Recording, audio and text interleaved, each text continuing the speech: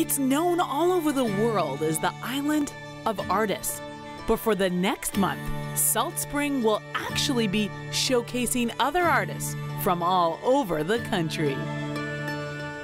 It's a show open for all mediums. As you can see, the result was incredibly creative. I don't think there's two sculptures here done from the same medium. It's diverse, it's innovative, and it's cutting edge. Salt Spring National Art Prize, or SNAP, is inviting the public to come check out the show. They're also offering art talks, a gala awards night, and more.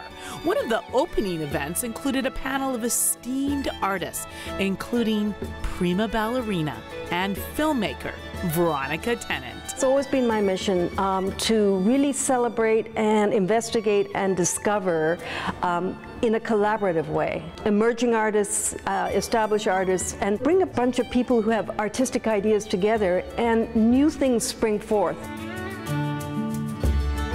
SNAP is one of the few national juried art competitions in the country, offering $25,000 in prizes, and you can get in on the fun by voting in the People's Choice Awards. The ballots will be here through the whole month, and there's $6,000 in prizes for that. Anybody that gets to come in here, they'll get to judge the work as well and jury it themselves. If you buy a ticket, you get a vote.